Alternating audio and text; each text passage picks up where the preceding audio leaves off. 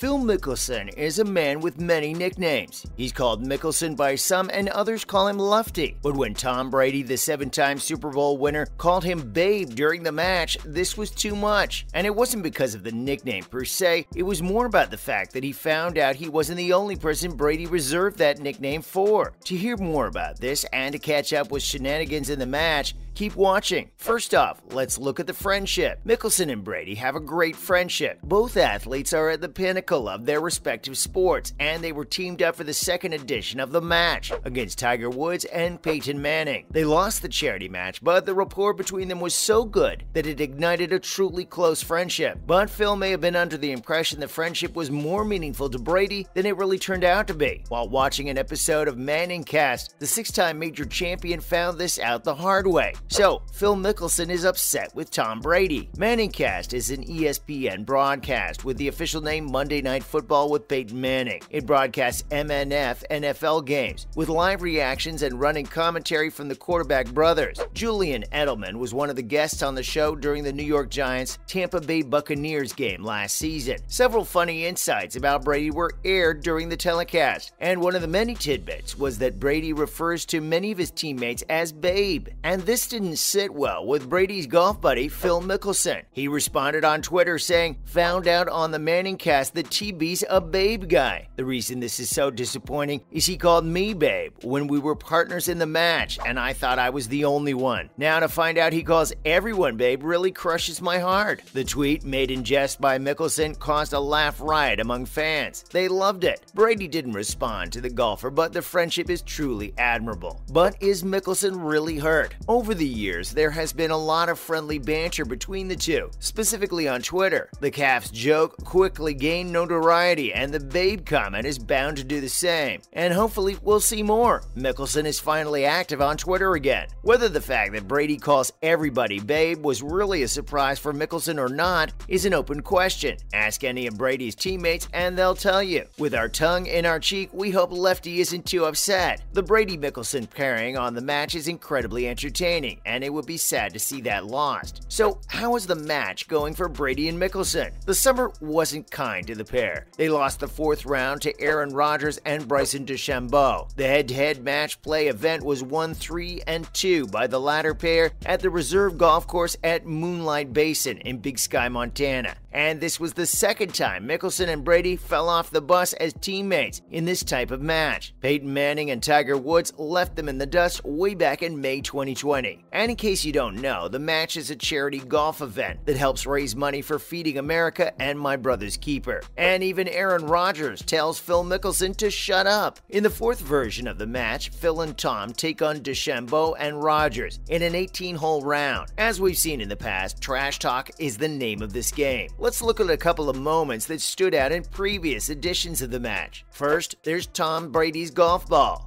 While Tom Brady warmed up on a practice green, a cameraman zoomed in on his golf ball. Turns out it was stamped with the Super Bowl numbers marking all 7 of his wins. A subtle flex, maybe. This way Brady can get his confidence up on every shot, reminding himself of exactly how many rings he has and how little he has to prove to anybody. Of course, Mickelson has no interest in football. There wasn't much trash talk on the practice range. Some small talk, yes, and football inevitably came up. Mickelson said he was soft and in no way wanted to get hit the way Brady and Rodgers do when they step onto the field. DeChambeau was in agreement, and then DeChambeau chips in for birdie. For a while, the first hole was going to go to Brady and Mickelson. The team hit their ball on the left of the green and stared down the barrel of a long birdie putt. The game was in the form of an alternate shot format. Rodgers hit the second shot off DeChambeau's tee, and it landed short of the green. DeChambeau, all nonchalant, knocked it in for a birdie. Mickelson missed his birdie putt, and the Brady-Mickelson pair went one down on the first. Then Rodgers quiets Mickelson. Mickelson is a talker on the course. This is a well-known fact, especially in these kinds of matches, but Rodgers already had a strategy in place, even before the match started, to deal with Mickelson and his trash talk. Clearly, a part of that well-thought-out strategy was to simply tell Mickelson to shut putt up. He did so on the first and again on the sixth. And then things got chippy early on. The trash talk picked up some on the second, and Mickelson gave Rogers a 4-foot putt for a par. "We're not in a rush," Mickelson said. In response, Rogers started making fun of Mickelson's belt buckle, intimating it should have been bigger. As Mickelson prepared to tee on the next hole, Rogers interrupted and asked if he was using a tailor-made driver. Mickelson is on the Callaway roster, and Rogers continued his heckling, saying he was glad to finally have Mickelson as part of the TaylorMade family. Member of the commentary team, Charles Barkley, joined the trash talk, and even former President Obama joined the broadcast. Brady mentioned he played plenty of good football in the Obama era.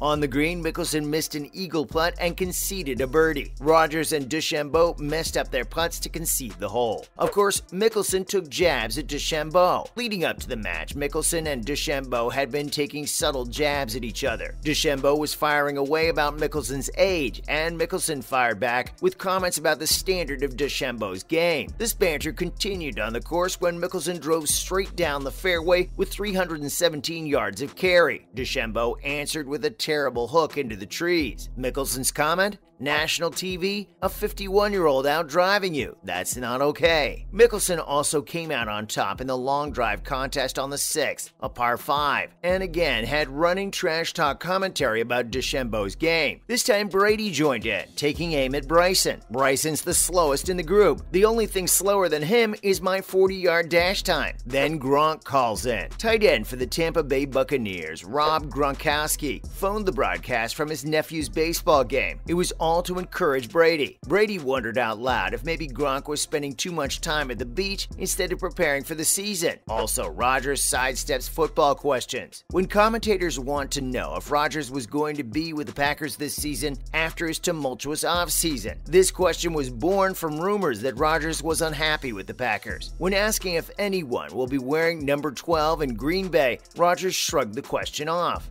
"I'm just having a good time out here with Tom," he said. "I'm trying to talk to him about if he's going to keep playing or not." Barkley joined the conversation, saying he and Rogers went way back and that Rogers should tell him. On national television, Barkley promised to keep it a secret. Then the trash talk takes a dip. Trash talk at the match is much hyped by all involved. It promises to start out hard and fast and keep momentum throughout the match. But by the 10th, it had started to take a dip. Folks weren't as woody as they were in the beginning, something that was picked up by spectators. PGA golfer Kevin Kisner offered to commentate and teach the participants how to trash talk, but it wasn't living up to the promises at this point. Then Baker Mayfield stopped by. Joining the broadcast via video, Cleveland Browns quarterback Baker Mayfield joined the broadcast, saying his golf game is not great right now. Member of the commentary team, Larry Fitzgerald, asked Mayfield about getting Odell Beckham Jr. back, and Barkley wanted to know if Mayfield was dressed in a robe. Also, Rogers gets thumbs-up training. Mickelson is well known for his thumbs-up to crowds and fans at tournaments. Rogers took the opportunity to learn from the best on how to properly utilize the gesture, without much success. Mickelson became the thumbs-up teacher and drilled the proper technique into Rogers, much to the amusement of spectators, who love Mickelson for this gesture.